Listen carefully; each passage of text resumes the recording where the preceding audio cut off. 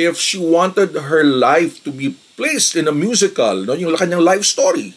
And then sabi ni Imelda is that, but I'm not a prostitute. Doon ako nagimbal na nagkaroon siya ng relationship kay Ninoy. I don't know kung mutual understanding pa yun. Ang sabi nga ni Pinoy Aquino, I had to leave you, Imelda, because you were too tall for me. Pero hindi pinayagan ni Miss Lea Salonga. Siyempre, talaga namang may boundaries. Pero this time around, si Vina Morales ang aking napanood. I had to catch this. This is a very important milestone sa mga Filipinos, lalo na sa mga artists. Dahil first time na #1 all-Filipino cast. To be honest, we don't know until when. After few months, few weeks, bigla na lang mawawala. I'm fearing for this musical, to be real honest. Kumbaga nagtutulong-tulong ang Filipino community, mga artists, to come up with the show, spending dollars, and malaki ang gastos.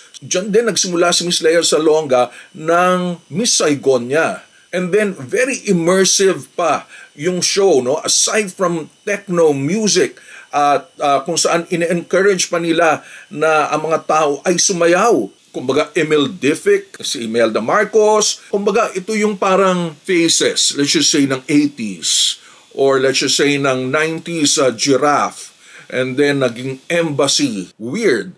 Na para bang may sayawan and yet it's about the tragic tale ng mga Filipinos. That's how it was presented. Yun nga sabi ni Miss Lea Salonga sa kanyang interview, it's a Trojan horse. Kaya pala masyadong mabait at marupok si Imelda for Ninoy na #1 na oposisyon nung asawa niya.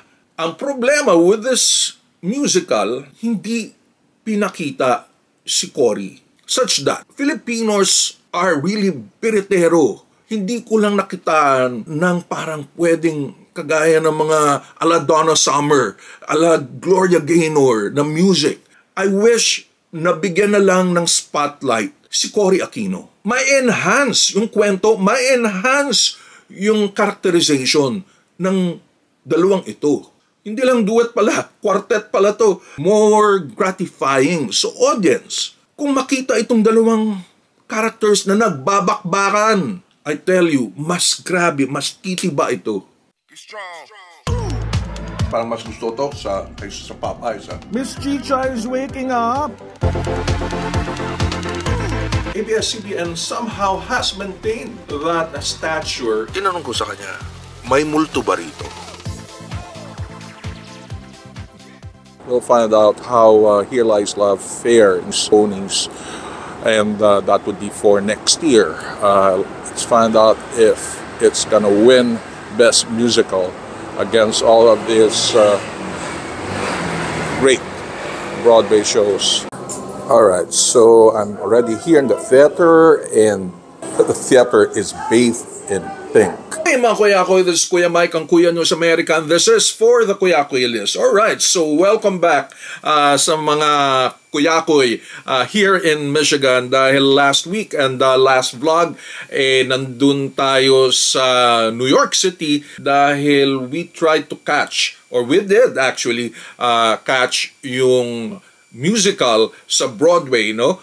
Ito yung Here Lies Love, which is buhay ni Imelda nung dalaga pa siya until na pag-asawa siya kay Ferdinand Marcos. And before that, first things first, si Imelda Marcos was asked some time ago, I think probably in the 80s, probably in the 80s, when yung kasagsagan nyo ng Evita ng Don't Cry For Me Argentina, which is a musical at ginawa na nga ang pelikula ni Madonna. Tinanong ng isang reporter sa isang interview si Imelda if she wanted her life to be placed in a musical, no, yung kanyang life story.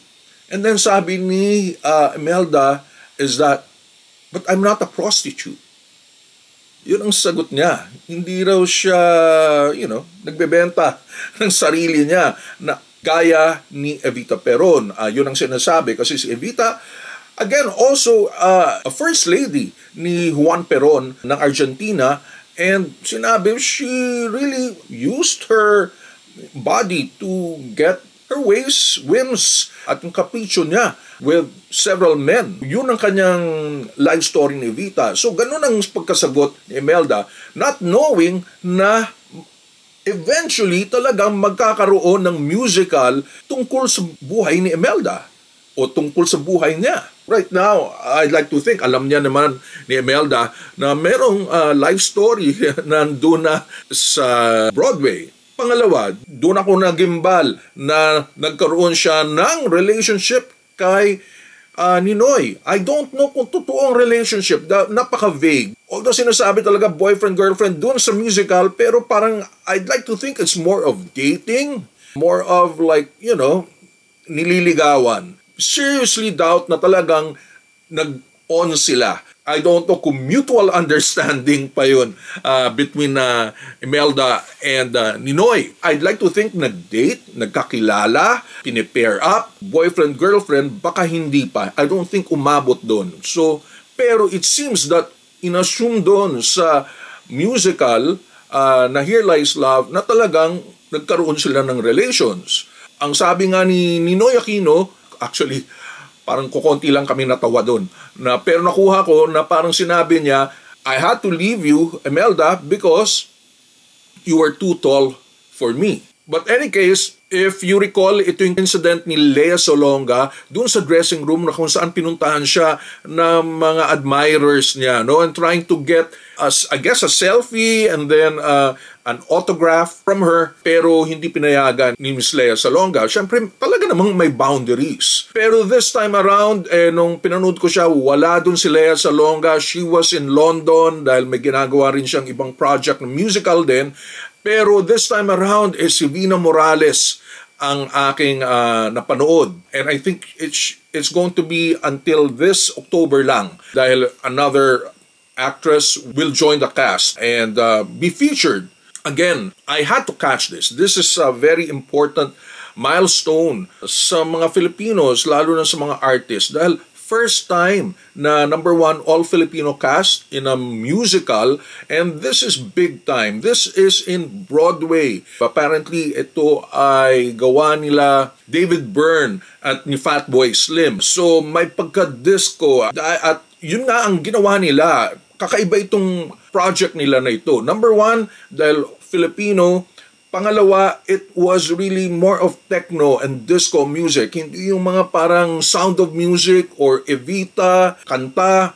Big time ito. So I have to catch it. Dahil, to be honest, we don't know until when itong musical na to. Marami, to be, just to be realistic about it, marami ang nag-try, pero after few months, few weeks, bigla na lang mawawala. Not enough people are watching many of the shows unless classic and kagaya ng Hamilton na years or even Cats na how many years din or Les Miserables, napanood ko pa yung Les Miserables. Ngayon nga, bumalik na yung Chicago. So many of these productions hindi tumatagal. I'm fearing for this musical, to be real honest. So that's why, in my own little way, few dollars I contributed para sa musical na to. In fact, doon ako sa dulo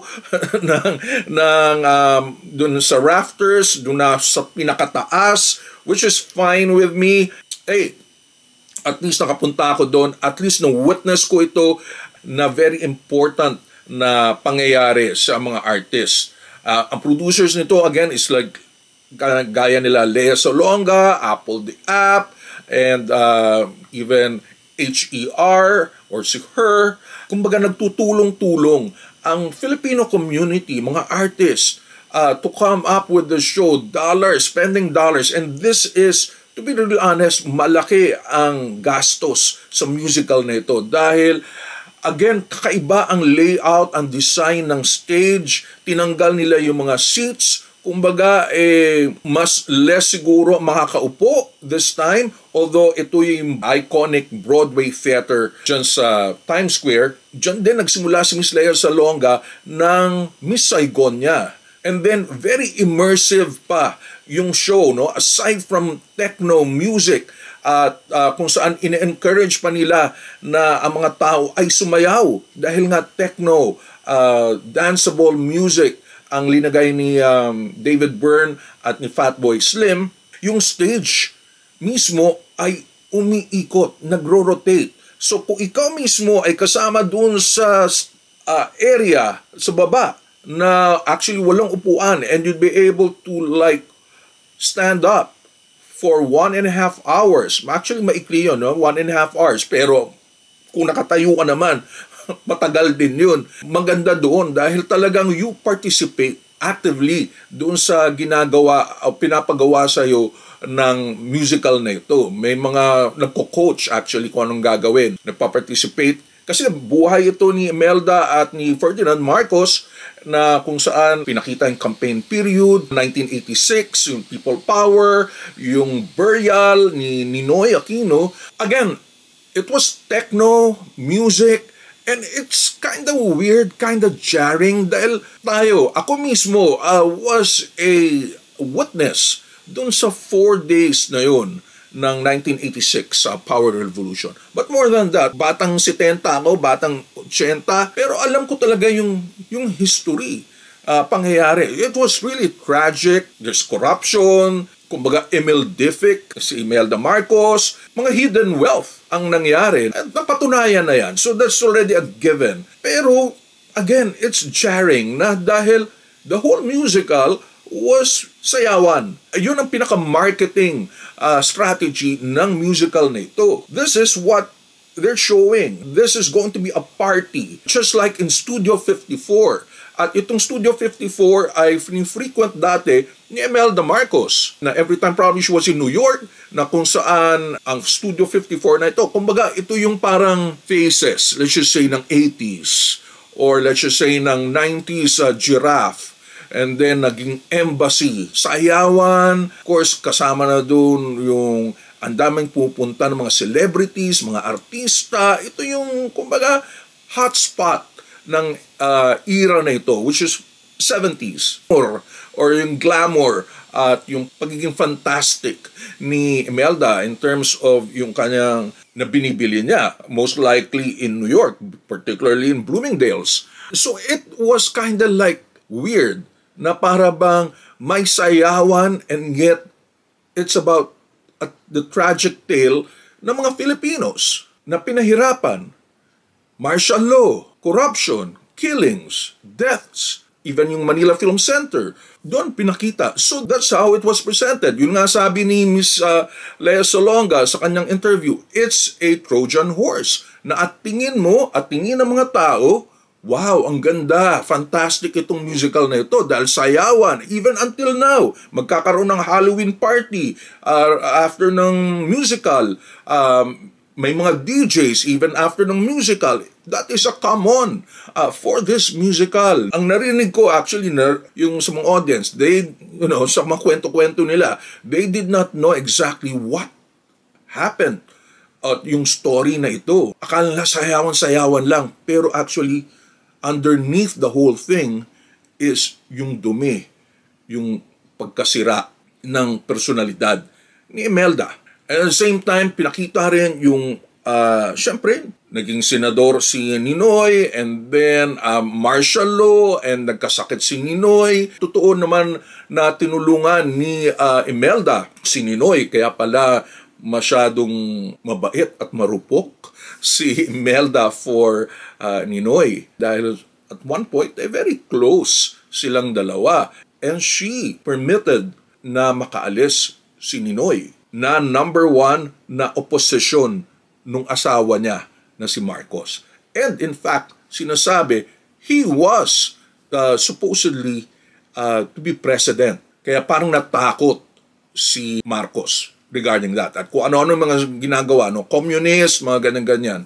Pumunta si Ninoy sa Boston. Kasama, of course, sila Cory Aquino, of course, si Cory Aquino, at saka yung mga iba pang mga anak, sila Viel, sila Balsi, si Pinky. Ang problema with this musical is aside from yung music, kind of like jarring, hindi pinakita si Cory.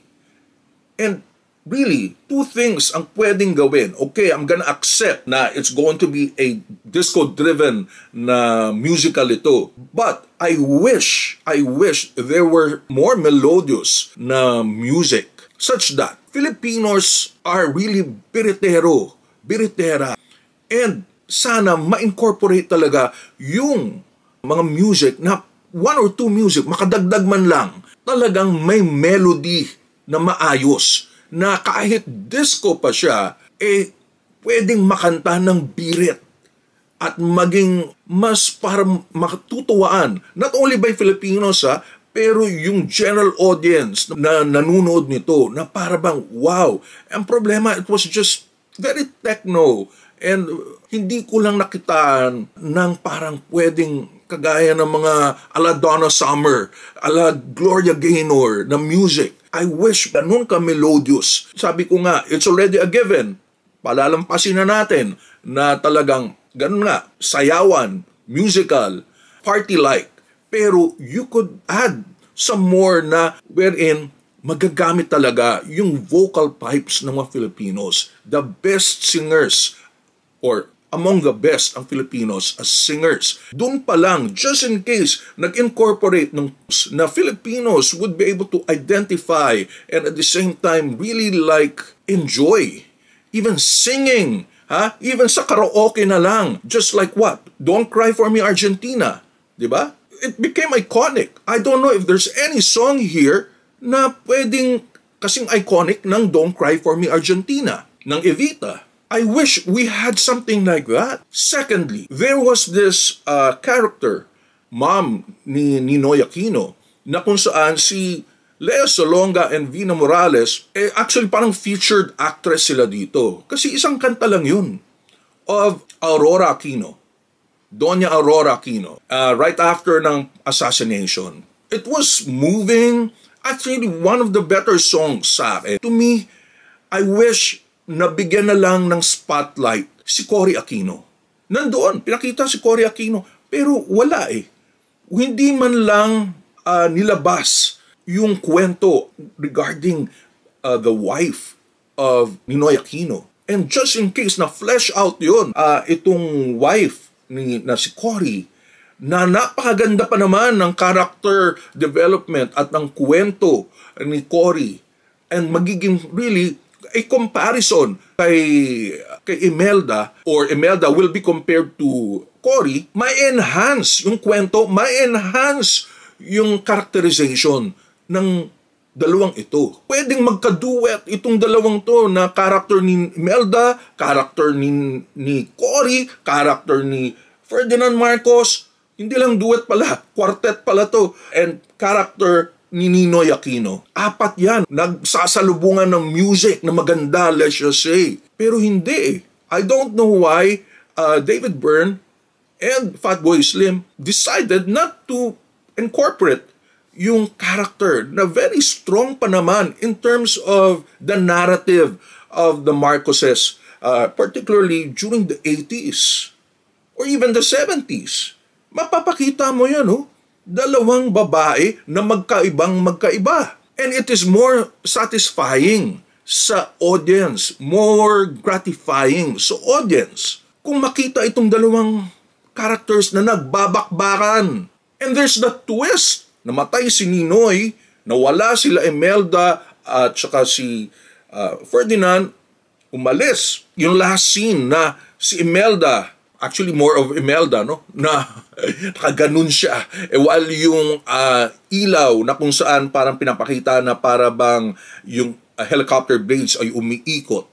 Man, if that was placed there and then emerging itong si Cory Aquino bilang presidente na. You can be anti-Marcos, you can be pro-Marcos. But that is the story. Kahit ayaw mo kay Cory, yun ang nangyari. Nag-emerge na bilang presidente si Cory Aquino.